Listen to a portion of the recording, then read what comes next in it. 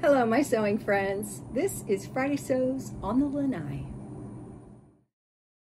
Woohoo! I'm Jen, and this is my Lanai. Welcome to my Lanai. It's beautiful out here. It's early evening, and I'm going to lose my light if I don't talk fast. So I'm going to do that and tell you all about the sewing that I did last week. I did finish a couple of things up, and I had one-ish, not so great. Not a fail, but not so great thing I finished. A huge win, and something that I'm still working on, still in progress. I am hopeful. Okay, so the thing that wasn't the greatest turnout, but could have been worse. Vogue 9357. This I've been working on. Had some fit issues. Got it finished, realized that the waistline was too long. So I took the bodice apart from the skirt and just took about an inch off of the bodice, and that lifted the skirt up. And then it hits me right. But you know, I think it's too big. It just feels too big. It feels like it fits well through the waistline, but up here through the bodice, it's too big. It's just too big. I can tell because when I pull some of the fabric out, like I get a hold of that zipper and I pull it, it fits great, but yeah, it just feels too big. Now I have a daughter that I think it'll fit. She loves a big full skirt and great pockets, and so I think she might really like it. The other thing about it is that I don't like how light it is. Like that stripe is not prominent, so it doesn't really show off the style. I know I'm being really picky about it here, but it's fine. I could wear it. I might wear it. I don't know. This was my huge win. Speaking of wins, new look 6620. I made this version, the same one she's wearing, and I had made this before out of a cotton lawn, and I wondered if I made it again in a cotton interlock or a punty, if that would work better. And boy, did it. I am over the moon about this top that I just made. I had some leftover ponte from another project, I think. Either that or it was a scrap I got last summer at some place. And it worked so well. It fits like a dream. This only has 3 pattern pieces, and one of them is a big, huge triangle because you've got the ties. So the interesting thing is, if you make it from knit, you can wrap it in the front or the back.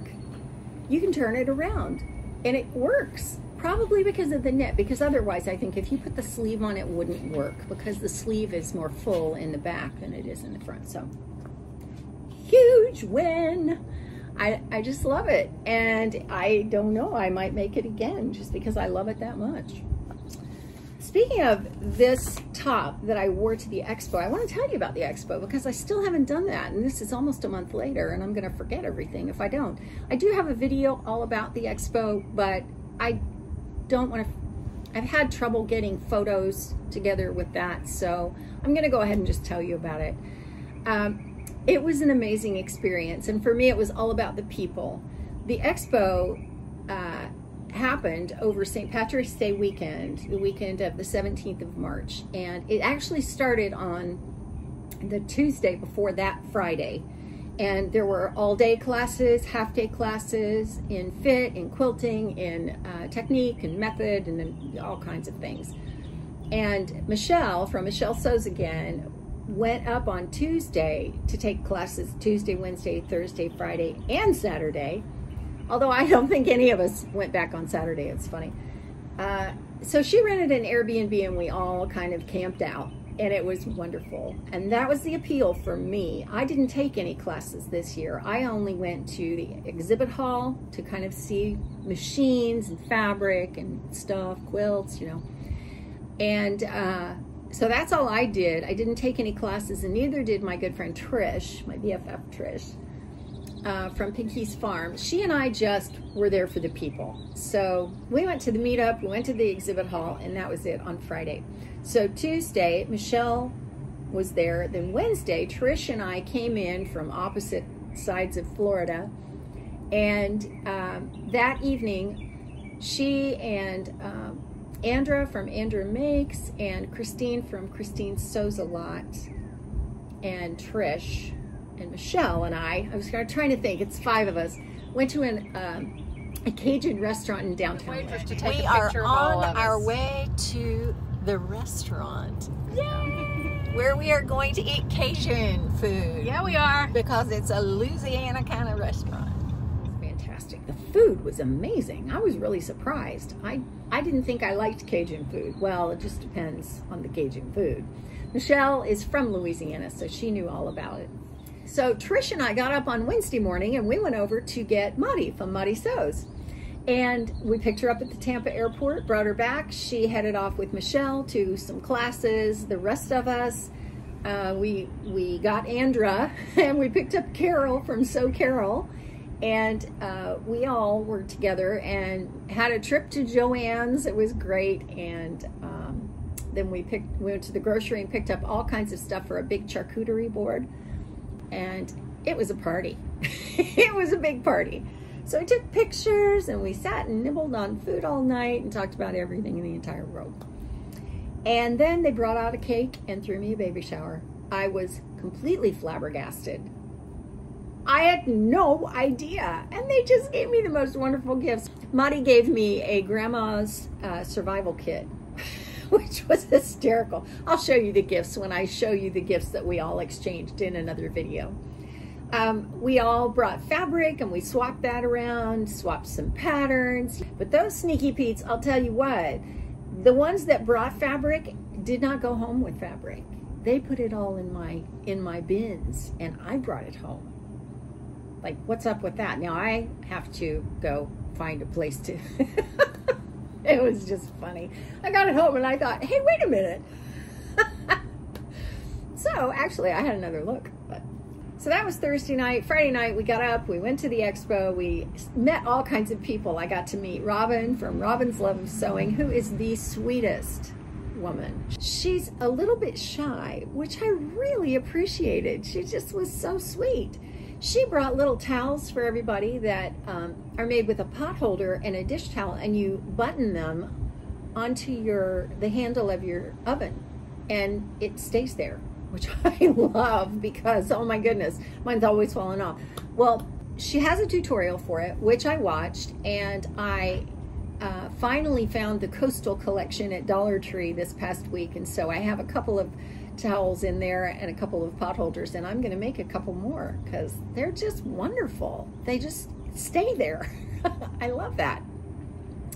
So she had those, and then Grace, she made the coolest little thing. It's a little note holder with a pen in it, and it was so cute. She made mine out of all kinds of beachy stuff, but she did it out of a little like acrylic photo frame.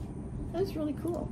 So that's in my sewing room. That's a wonderful gift. She was so thoughtful. So there's all kinds of people. And then we met all kinds of people who watch our videos, just friends that we know from comments. And that was fantastic. It was just so cool to meet everybody.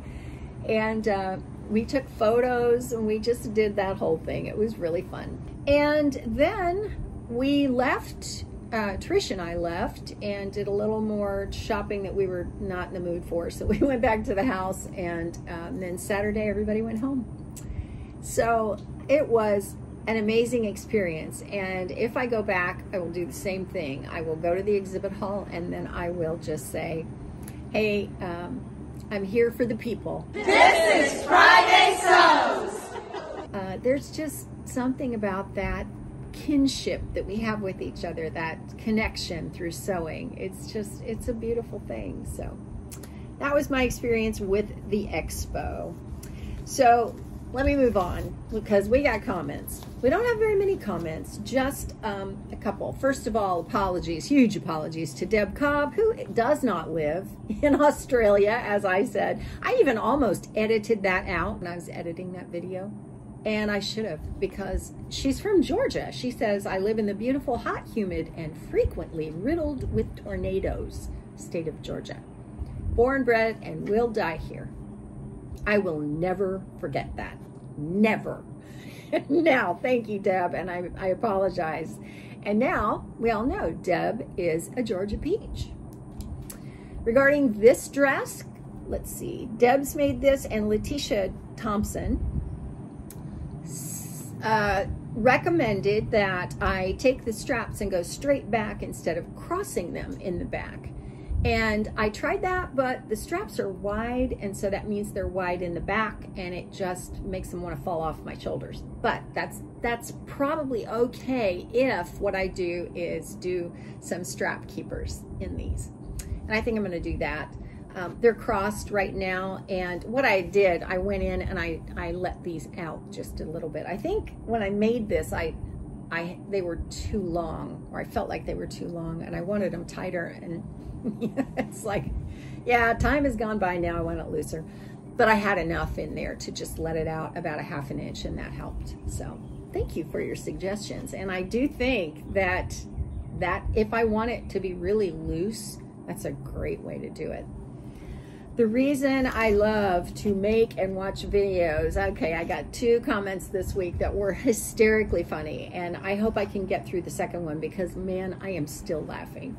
Okay, Donna Brisboy, I think it's Brisboy, it might be Brisbois, says she spent the day with her 91-year-old mom. They went out for lunch, and when leaving, she says, I spent a good minute trying to help her get into my car from her wheelchair on a brisk, windy afternoon. When I finally got her in and turned around, her wheelchair was gone.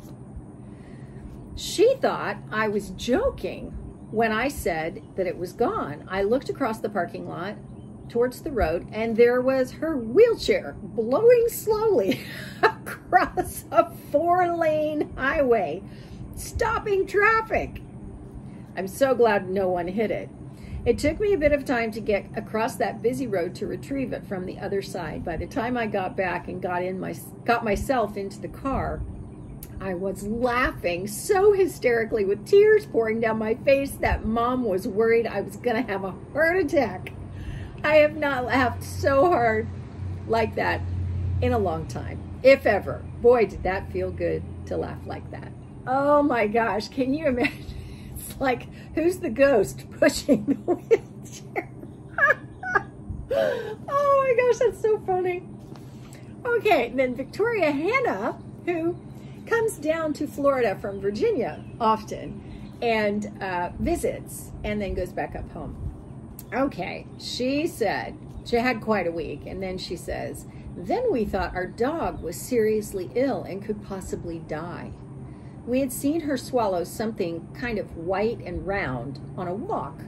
So the vet tells us that by her symptoms, her swallowing something, and the fact that the vet has dealt with this numerous times, our dog has I hope I can get through this, because our dog has most likely swallowed a marijuana butt and is basically high and stoned out of her mind. Oh my gosh. She said the bad thing is that it cost us $95 for my junky dog. It took her a couple of days to get back to normal.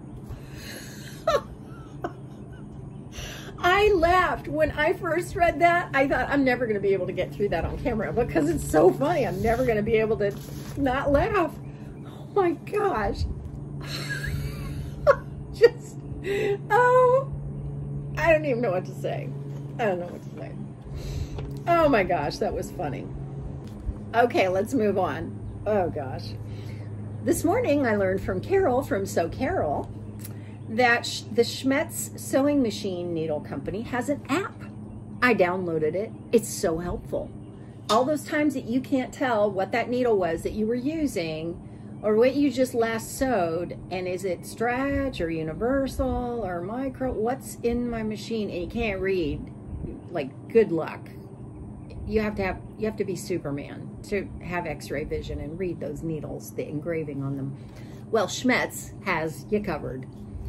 And also, she pointed out that Dame Mary Quant died yesterday, April 13th, and she was 93.